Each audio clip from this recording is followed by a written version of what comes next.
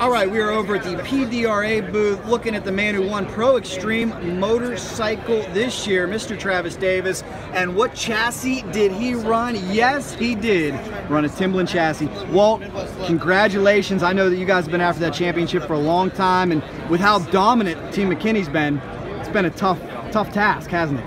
It's been very, very tough. So tell me how you guys were able to do it this year.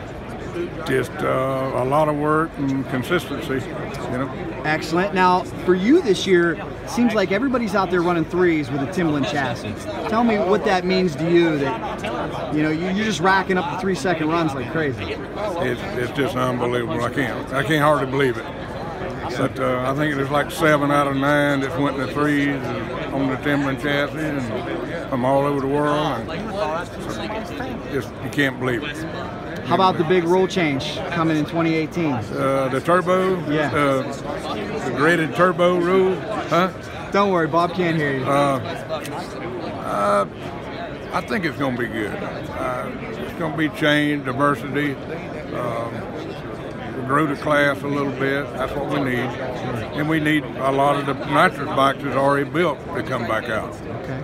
There are a lot of them out there.